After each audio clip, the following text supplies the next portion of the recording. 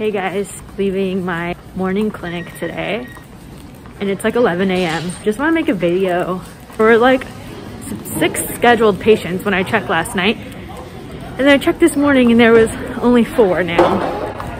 And out of those 4, only 1 patient showed up, which is like kind of annoying and sad when you're a physician and you have like a student with you who's interested in this specialty. So like me, I'm interested in pediatric neurology. I didn't really get a lot of exposure, so it makes me sad because I really want to learn more and interact with these kids. Everyone's just missing their appointments, and I know everybody has like their own reasons, but come on people, try to go to your appointments because you don't know if there's a student there who's like really trying to learn from you and from the doctor that you're seeing. Hey guys, good morning. It's Tuesday morning, participating in my first kind of virtual visit day, all day today. Patients in the morning, patients in the afternoon, from basically 8 a.m. to 5 p.m. I'm here at home and I have my little fancy shirt on, and then me and Winston are in, you know, sweats on the bottom. This is my first time doing this. I love it, obviously. This is how it essentially goes. So you log in on your laptop to this thing called DoxyMe. And you essentially have a 3-way call to the patients and the doctor's there. It's basically what you would do in clinic, except you're all through Zoom or whatever. And it's really interesting to see how these neurologists do their neuro exam through this laptop. So I am working with this doctor who specializes in epilepsy in children. So it's really interesting to see how he goes about his physical exam through these virtual visits. Neuro exam is pretty extensive, and I think I will put a video in of a full neuro exam that I will do with you guys. 1 patient didn't show up, maybe 2 didn't, and the 3rd one, we got her on the phone, but mom couldn't figure out how to get online and actually sign in so we can have this virtual chat. So she just got rescheduled to come back in person on Friday. So it's been kind of a slow morning. We are waiting for our 11 o'clock appointment right now. So I am at home, gonna take my dog out, maybe get some food, and then meet back up with him at 11. And I'll be spending all of Thursday morning and evening with this physician. So it's gonna be great. Just realized that I have a quiz on Thursday, so. Hey guys, so today we're gonna film the neuro exam. So I just got off my neuro rotation. I thought it'd be fun to film this. And we have another special guest who you all know, Grant. Hey guys. And he's gonna be our patient today. I'm just gonna go through the typical neuro exam that we will do on patients. We're just gonna start from head to toe. First thing I like to start off with are the eyes. Grab this little pen here, and it's a light. And we're just gonna see the pupils and how they react. So this is kind of testing optic nerve, which is cranial nerve 2. I'll just shine this in the eye and see, okay. If his pupils constrict, yeah, they do. And then you want to see if you shine the light in one eye, if it constricts in the other, because that is a normal exam finding. Yeah, perfect. Next thing I want to do is check eye muscles. So we're going to do what's called the H movement. So Grant, I want you to follow my pen without moving your neck. So just using your eye. I was going to say eye muscles, but just using your eye. And you want to make this H movement because it will test all of those ocular muscles. And then at the end, you just want to go zoom in. Next thing that I want to check is going to be ears. So I want to check rustling of the ears. So that's cranial nerve 8. So I just want you to close your eyes and tell me which ear you hear my finger rustling in. Ready? Left. Right. Both. Perfect, so that means they're intact. Next thing I want to check are some nerves around the face. To tell patients we're going to make funny faces from here on out. Yep, so big smile. That's going to test cranial nerve 7, which is facial nerve. Blow your cheeks out. Don't let me puff the air out. Good. Raise your eyebrows really big. Nice. Shut your eyes really tight. Awesome. And I want you to push your head against my hand. And you want to do that on both sides. And then resist my hands. Awesome. So that's cranial nerve 11, the one with the neck and the shoulders. So that's accessory. Thank you. A couple other funny faces. Grant, I want you to stick your tongue out at me and wiggle it side to side, and then open real wide and say, Awesome. Okay, cool. So that was going to be a couple of nerves, right? So that's cranial nerve 10, vagus nerve, cranial nerve 12, which is hypoglossal as well.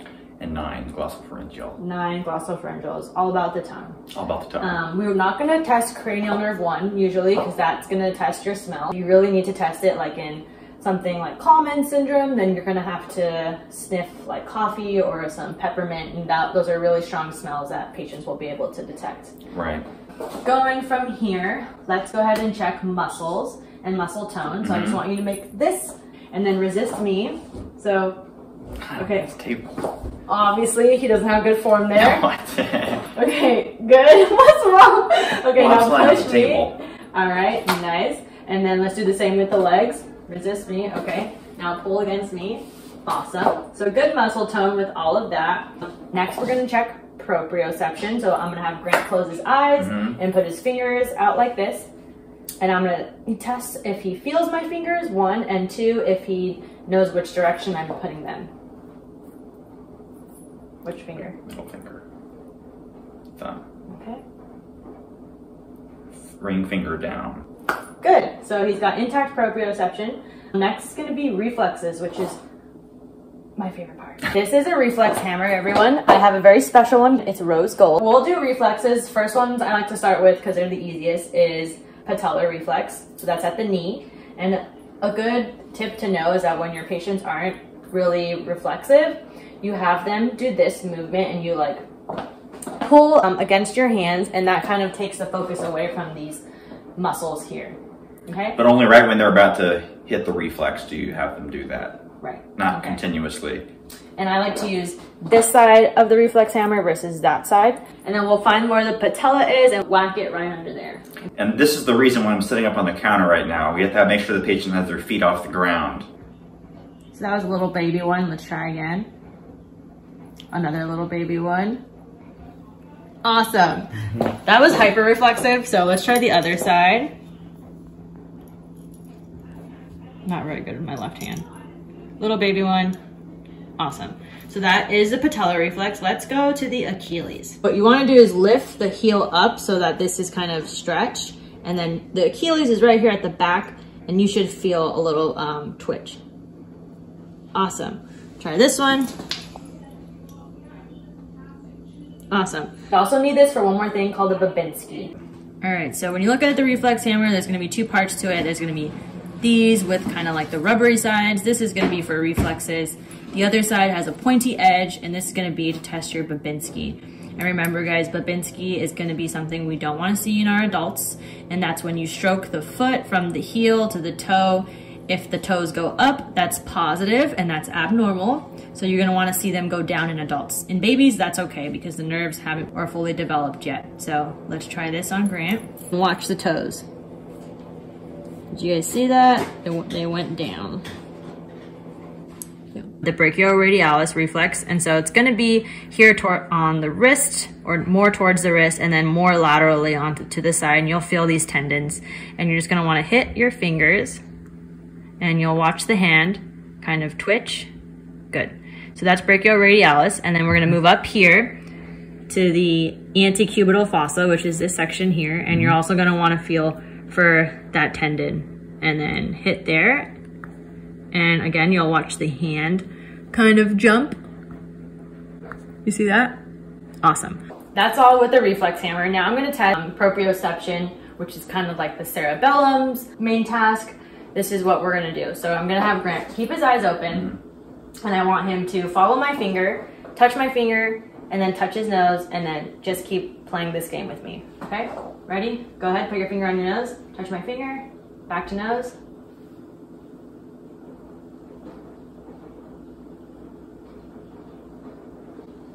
Awesome. So as you can see, he's a little coordinated, and he's got a working cerebellum. So things you're looking for on that exam, if it were abnormal, is something called dysmetria. If my fingers came through like this and were uncoordinated and would maybe overshoot her fingers or undershoot, that would be indicative of a cerebellar disorder. Right. Okay. Next, we always want to check a gait. Grant, walk across the room, just a regular gait.